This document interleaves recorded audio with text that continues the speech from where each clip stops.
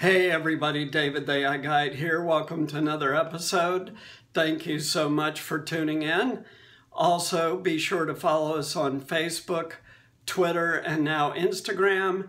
And please support us on Patreon because we just launched YouTube Shorts last week, and we can bring you more and more quality content if you could support us even at $1 a month.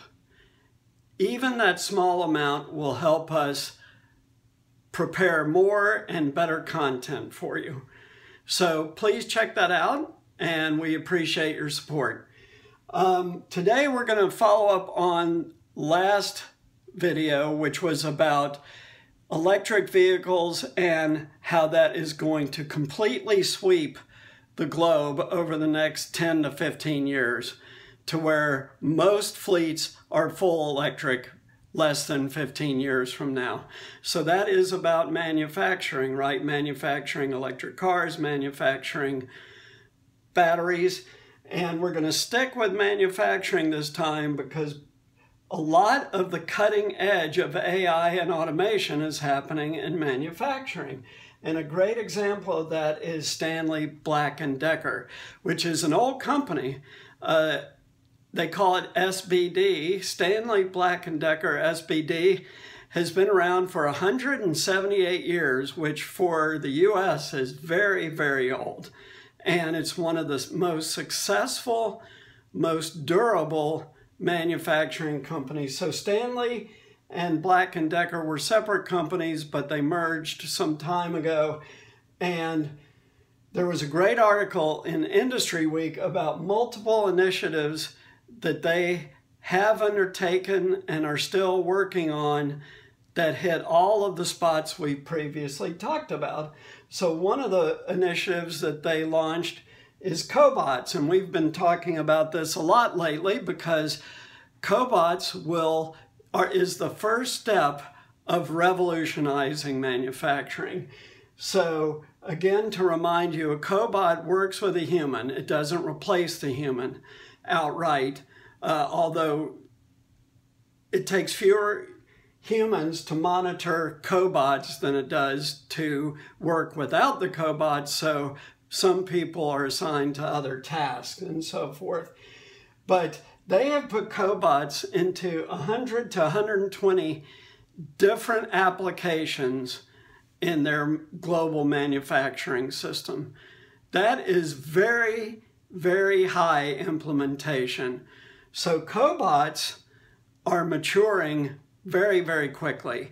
And the scale that they're using them, like at this scale, is what's helping drive down the cost. We talked about previously how I went to an automation show back in 2018, and then 2 years later, a particular cobot, because it was a cobot, it wasn't a fully autonomous robot. That cobot had dropped in cost from $100,000 to $50,000 in only 2 years. And the reason why is because of there's starting to be massive adoption of cobots in huge corporations. And what's the benefit? Big time efficiency improvements. And then when combined with AI, which is one of their other initiatives, it has transformed their workplace to be much more flexible and agile, meaning, I'm going to give you an example of that.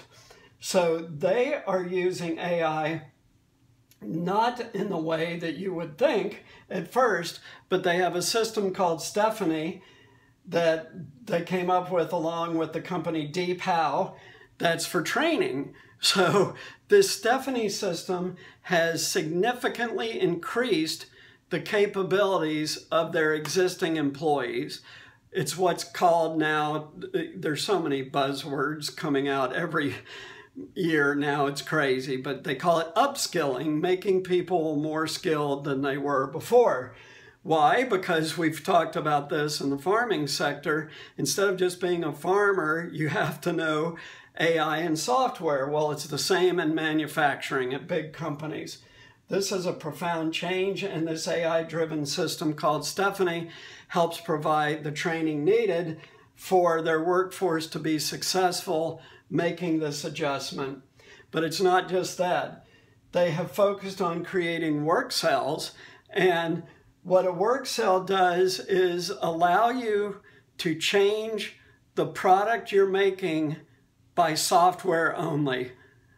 Right now, because I work with people who have factories right now, most factories, especially mid and small ones, don't have this stuff yet.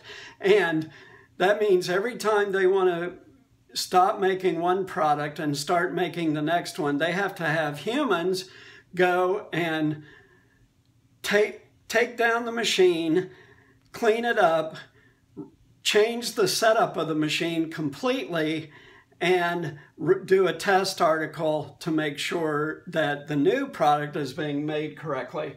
That's extremely time consuming. What SPD, Stanley Black and Decker, is able to do now is do all that from a console using software, and that software is AI enabled.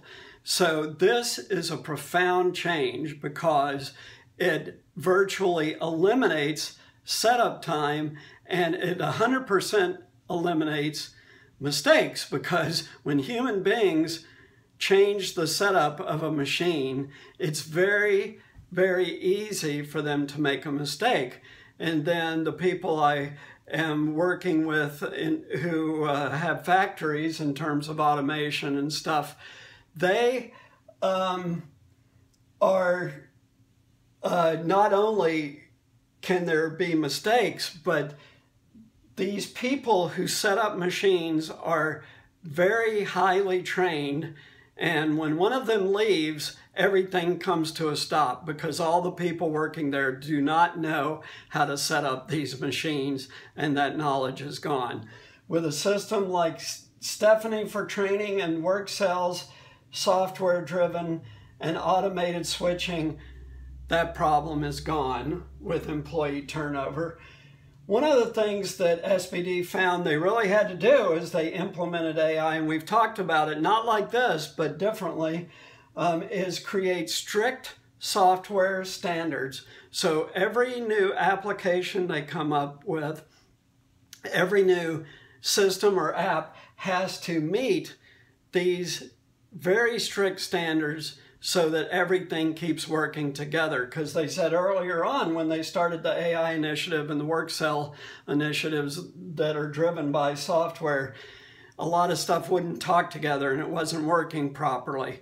Integration of computer system is the most difficult and most important piece of any operation when you don't have a single computer system running everything, which is called an ERP, Enterprise Resource Planning System.